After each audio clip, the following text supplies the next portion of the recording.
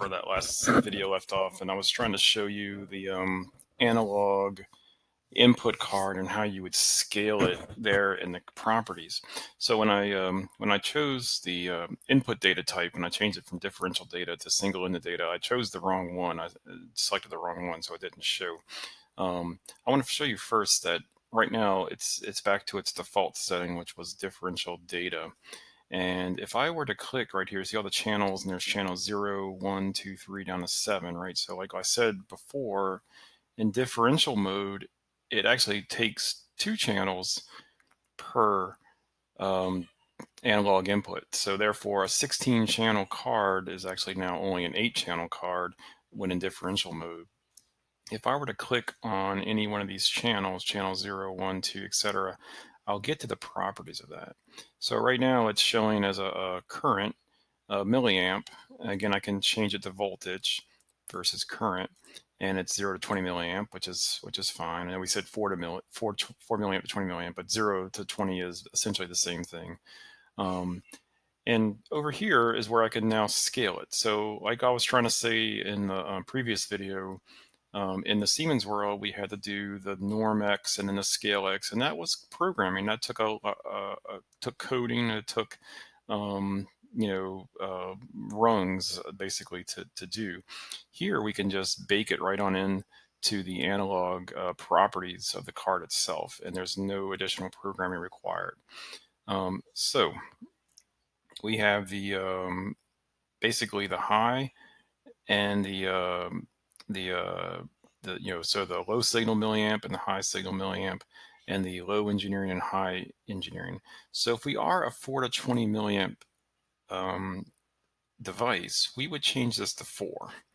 Okay, so our low end would be 4 milliamp, and our high end will be 20 milliamp. And then our engineering will be 0 to 100. Okay, and then what are our units perhaps? So if we're doing pressure, then maybe it's a PSI. Okay, so notice that it went from percent to PSI now. So let's just say our transmitter is actually a 0 to say 500 PSI transmitter. So when it's 4 milliamps, it's 0 PSI. When it's 20 milliamps, it's at the top of the end scale, which is 500 PSI. And now it's scaled, and that's it. So I'm going to go back to the General tab, and I want to go back and change it to single-ended just to show you the one that I should have chose originally. So I want to take single-ended no alarm and hit OK.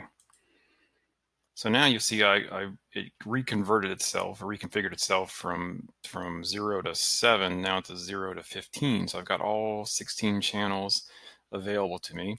And if I go to channel 0, this looks exactly the same. So change its type, change its value. So we're going to be 4 to 20 milliamp signal again.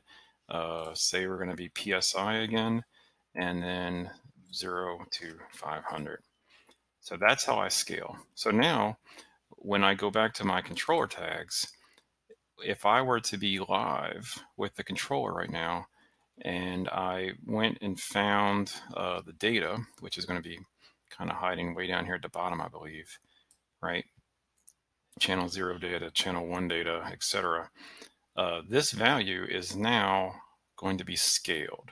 So no raw counts, none of that 0 to 32,000 stuff. It's going to be the engineering unit that I will be bringing right on in to the tag itself. So a scale value between 0 and 500 PSI. Okay. I hope that kind of clears the scaling part a little bit.